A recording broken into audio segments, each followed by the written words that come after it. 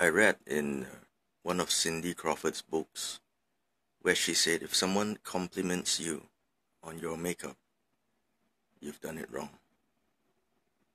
By the time someone comes up to you and says, nice makeup, it means that you've put on too much makeup and they've noticed it. Of course, she was talking here about normal, everyday, basic makeup, not runway makeup or movie makeup.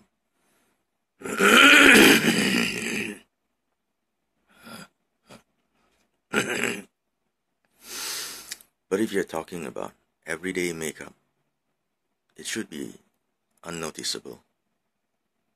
What has this got to do with anything? I mean, for those who are not prone to wearing makeup like myself,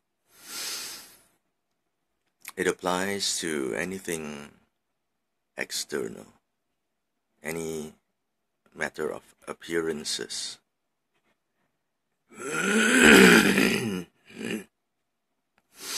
If someone comes up to you and says you brand yourself well, it means you've gone too far and your branding has become noticeable.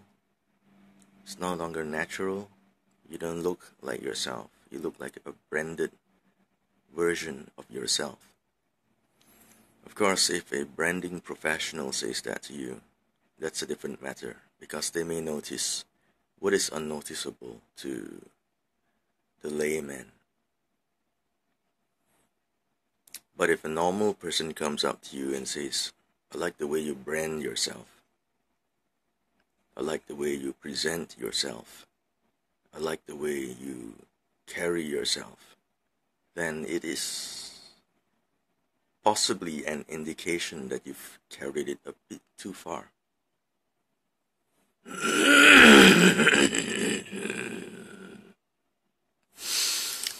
If someone says that so-and-so is a good leader,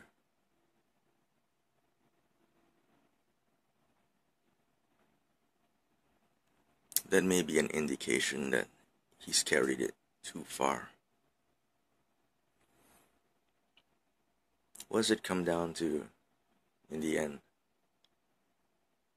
In the end, it's a struggle to try and remain authentic, to just be yourself instead of trying to be someone that you think you should be, or even worse, to try and be someone that you think others think you should be, or layer upon layer. It just is a constant everyday challenge to be authentic, to just be yourself.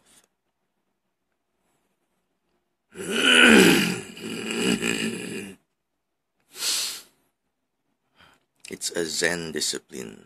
It's a paradoxical art. The only way you can be yourself is by not trying to be yourself, not trying to be anything, and just being. As Yoda said it, there is no try, there is only do. As Yoda said it, there is no do. As Yoda